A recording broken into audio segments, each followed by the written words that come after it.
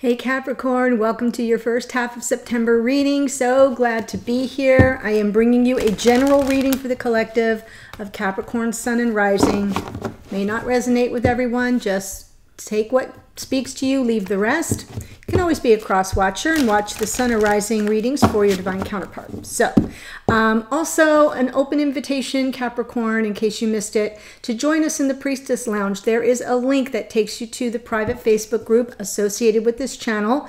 It's not a tarot group, but it is just a bunch of beautiful energy, gorgeous souls who are walking the spiritual path together. So we'd love to have some more Capricorn energy over there. Click the link. It takes you to the group page, and then you do have to answer 2 questions. If you don't answer them, I'll assume you're really not interested, okay? And then the last announcement, we're in the run-up to the end of the promotional period for the monthly subscriptions for the extendeds. Those links are also below. Capricorn, you may just want to click on the Earth monthly link just to read about what it entails, okay? I don't want to take up too much time here, but it is a monthly subscription, and the promotional offer is for $11 a month, which is crazy. So that ends on the 11th, which is my birthday. So I thought I would make sure you had heard that announcement. And let's see, I am pulling 2 cards from Wisdom of the Oracle, one for Divine Masculine, one for Divine Feminine. Always know, feel free to flip the energies around. Don't get stuck on the labels. The storyline is most important. Okay. Oh, that's so lovely. Oh my gosh, Capricorn already. I want to cry. Okay, masculine gets card 22. That's an angel number, sacred number, master number. We don't reduce it. Blessed. Isn't that sweet? Blessed. Like say no more, right? A good opportunity for... actually more of a reminder to the masculine to be very grateful for what you have and to feel the protection of your ancestors and the angels and the ascended masters who, you know, you've got blessings coming in, you've got blessings all around you, just gotta look. Okay, and feminine gets card 39, new life. New life. Look at that figure stretching to the heavens, drawing almost like the first breath of a new day and a new life. I like it. Card 39, that adds up to 12, which is a 3. Co-creative energy here, feminine. Co-creative energy all around a new life. I'm pulling 1 card just for you, Capricorn, from Sacred Traveler. Denise Lynn's deck, Sacred Traveler. Rapidly becoming one of my favorites. Just something to meditate on, to visualize around, to journal on between readings. You know, I bring 2 readings per zodiac per month. Pretty much try to upload a reading a day with a couple days off here and there. Okay, so let's see what the Sacred Traveler has to say. Finding sanctuary, opening to your spiritual source. Finding sanctuary, opening to your spiritual source, right? Your connection to the divine. It does feel like I'm gonna hold this up so you can see. Look at the. I mean, I'm a color person. I like to look at color. Color speaks to me. Look at that. Look at the blue. The blues here, shifting. And then moving into the purples. I just love the energy of that coloring. Very fluid, very spiritual. Purple's a spiritual color, obviously, 6th and 7th chakra. Yeah, finding sanctuary, feeling the blessings, co-creating the new life, and opening to your spiritual source, whatever that may be for you. I love that energy for you, Capricorn.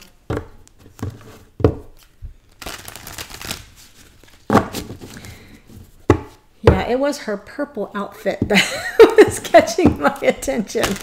I'm like, I must have one. Okay, let's get into your connection, dear Capricorn. What is coming through for Capricorn, Sun and Rising in their twin flame soulmate connections? Do tell. Oh, wow. And we're off off to the races. Lovers. That's Gemini energy. Wow. And the Six of Cups. Here we go, guys. Yes. Absolutely open to your spiritual source. There is something being divinely guided here. Six of Cups, notoriously a past life soulmate card. Lovers is soulmates, energy, and union. Making the choice, choosing the union, or sometimes it's about choosing yourself, right? Lovers asks you to make that choice. Oh my goodness. What a beautiful way to start. That Six of Cups, this could be someone from your past, someone you've known, for, like maybe from childhood or your youth, or a past life soulmate altogether. Like another lifetime. Wow. I love where this is going. Seven of Pentacles in the past for the masculine. Really nurturing the energy of the seeds have been planted, nurturing it, being patient, allowing it to grow organically. Whoa. Nine of Pentacles. We got some Virgo energy there in the Nine of Pentacles. And independence, being single and unattached, and yet manifesting everything or attracting to you what you desire in this card. This is a single person, so it can represent this feminine, or it can represent the energy of the masculine in making the choice, right? What are they choosing? And noting an energy around independence and self-sufficiency, like this lady here, and the figure in the look at her, just adorned in silk robes, the luxurious fruits and foliage and fauna all around her. Really likes the lush life, I'll tell you that much, but knows how to attract it to her. I'm saying her because it's a female in the card. One note about her: doesn't attract a stable love life. That's why she's the single person in the tarot. So just FYI. And then look, Nine of Wands. It's all about perseverance. This card is about pushing through a very challenging period when there isn't much left in the tank to give, but not giving up. You want to give up, you want to quit, but you keep pushing, crawling forward. So that's what's coming up in the future. Let's see for the masculine. Let's see what the feminine has to offer. What energies are coming through here for the feminine.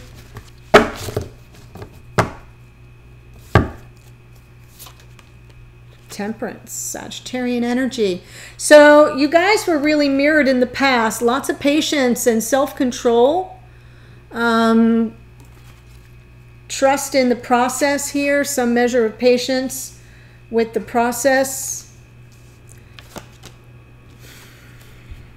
I'm telling you, it's worth the wait, right? If you're gonna be feeling the experience of the Ace of Cups right now in this connection, look at this. Dear feminine, my goodness. Love of a lifetime. Past life, soulmate, love of a lifetime. I want to be you.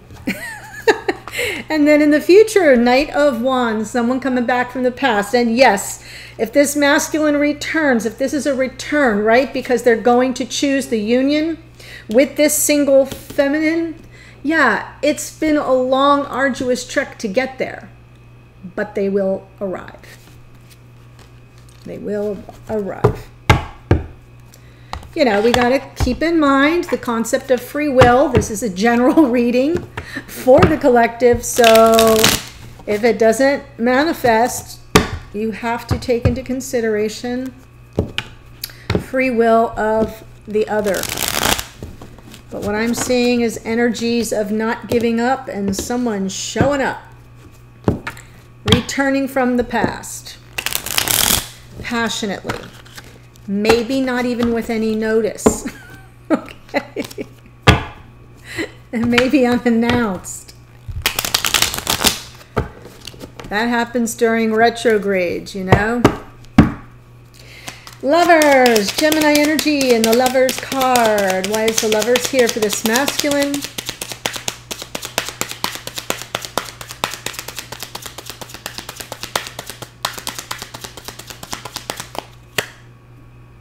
Yeah. Choosing the feminine. Empress energy. Just beautiful. Look at that. Empress energy. Taurus and Libra in the Empress. It is divine feminine. It's representative of unconditional love. Well, there may have been a third party. There may be someone they're trying to choose between. Choosing the feminine or possibly another person. This can be a card of celebration. And I'm just going to say that for a reason, because underneath I have this Knight of Wands again, comes out now on the masculine side. So when it's underneath, it's like a bubbling up underneath, like in the subconscious realm, not fully in conscious awareness, but motivating their behavior. And I almost feel like this does feel like a triumphant return, something worth celebrating. The Three of Cups isn't always a third-party energy in a negative sense. It can be, you know, everyone kind of coming together to celebrate the return and the choosing of this union with the feminine. So I do want to say that. We'll see what unfolds going forward. Yeah, and it represents the end of a burdensome chapter. Boom. I do like that, because I think by returning, you get to close out some negative, offload some negative karma. The challenge is real. The challenge is real from the perspective of the masculine as I read the cards. They've been very patient here. Maybe not entirely, but they've thought it all through in terms of planning out the next moves, not wanting to act too soon. Yeah, patiently awaiting, or, you know, the seeds have been planted for this twin flame soulmate connection to unfold organically. I love this, Capricorn, and, you know, Pentacles are your jam, so I'm just feeling a really good, solid energy from this masculine in the past, understanding to some degree the potential for life partnership here with this feminine, not wanting to rush it. Yes. Desire to move to calmer waters. There's your peace of mind, the balance, the stability, something that brings a sense of calm and peace with it. Seeing this connection as something that would be moving to calmer waters. You know what I mean? And here's this Nine of Pentacles. Why is the Nine of Pentacles here? Yeah. I feel the Nine of Pentacles represents the feminine, that this masculine's present experience in this connection is, this is fate. This person, this connection is fate. I'm drawn to this person. The Wheel of Fortune, more Sagittarian energy. But it's Jupiter. It's ruled by Jupiter. And that is the planet of expansion, good luck, good fortune, and fate and destiny. Sort of letting go, like trusting destiny. King of Cups. Being emotionally available, prepared for this connection on an emotional level. Coming in here as the King of Cups. You know, very open-hearted, high vibration love. This is a compassionate person. This is a kind of person who, the King of Cups, sometimes doesn't have the easiest time expressing their feelings or their emotions. Notice how in this, he's kind of floating on a block of ice in the middle of an ocean, like a man unto himself, alone at sea. I'm saying a man because it's a king, but you know it can be any gender. It feels a little remote and isolated on an emotional level, but this is someone who holds space for you. This is someone who has compassion, who is interested in the connection at heart level. So yes, I'm sure there's lots of chemistry here. I can see that in the Knight of Wands, but the pull is from the heart. I love that. Yeah, and they definitely want to offer a message of love. So that's what they're working up. They haven't given up on it yet. They're working up some nerves, I think. to deliver that message. Nine of Wands in the future. Not going to give up. I don't give up easy. I don't have any quit in me.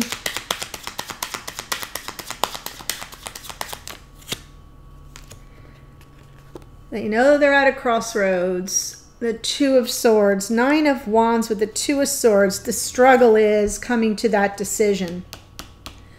And so therefore there could be a third party energy in the mix. Does not have to be a person. It can be a job. It can be distance. And am I going to move or am I going to stay where I am? It could be, you know, any number of things. It can be an ex who won't let go, who doesn't get the memo. That can be a third party. So it may be out of this masculine's hands for some of you. For others of you, I think they haven't given up. They're trying to find the clarity.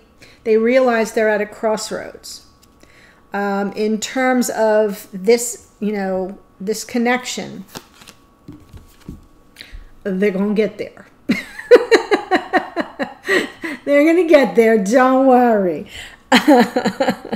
Ace of Wands. Every time I see that, when there's like conflict in the mix, or, you know, a struggle, or this is, oh my gosh, this is such a burden, and then I see the Ace of Wands, I'm like, yeah, I got it.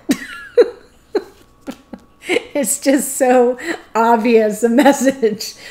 Yes, lots of chemistry, lots of passionate interest. A divine gift of passion will get one's attention.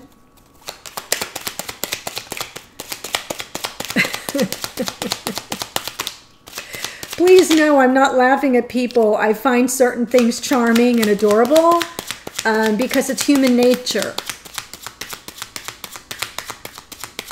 It's human nature. I've seen it play out in my own experience. Yes, Six of Cups for the feminine, and there's a lot of confusion and emotional overwhelm around it. The Six with the Seven of Cups. Around this connection, manifesting the connection, uncertain what you're going to get, right? Because Six of Cups, there are a lot of options, a lot of possibilities here for how this might turn out and impact the feminine emotionally.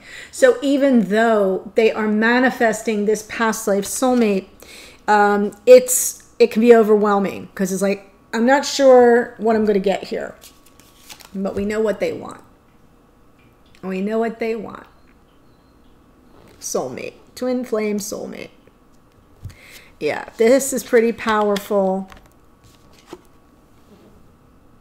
That is pretty powerful. I'm just saying. That's not something we can even get our wires crossed about.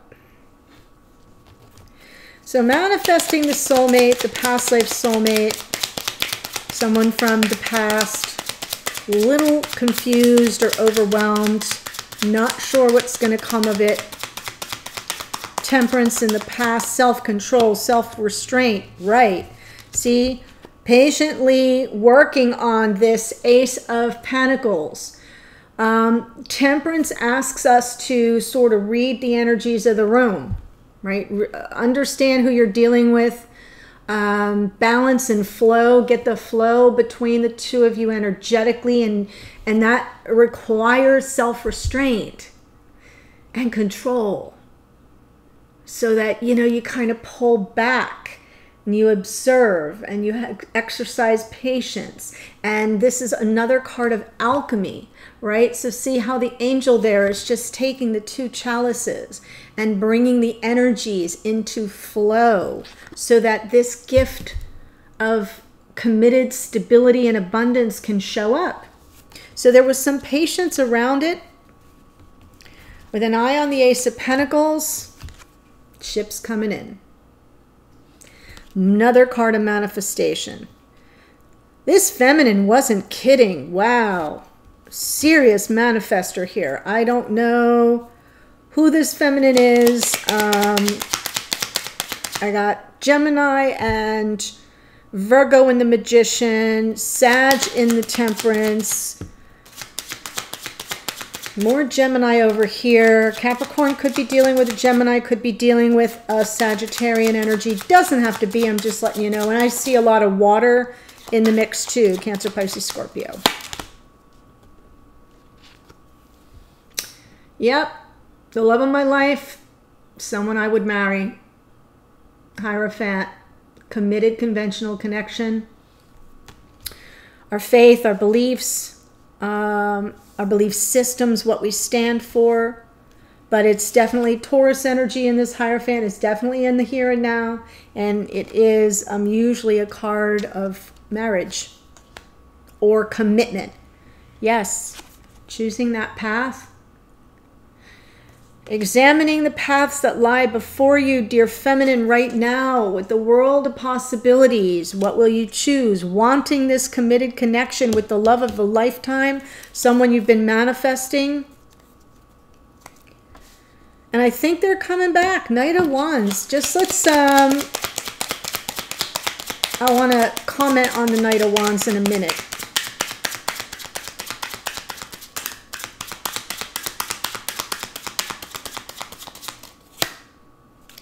Two of Pentacles. This is actually good because my comment was going to be the problem with the Knight of Wands is sometimes they're very impulsive. Sometimes they act on impulse, right?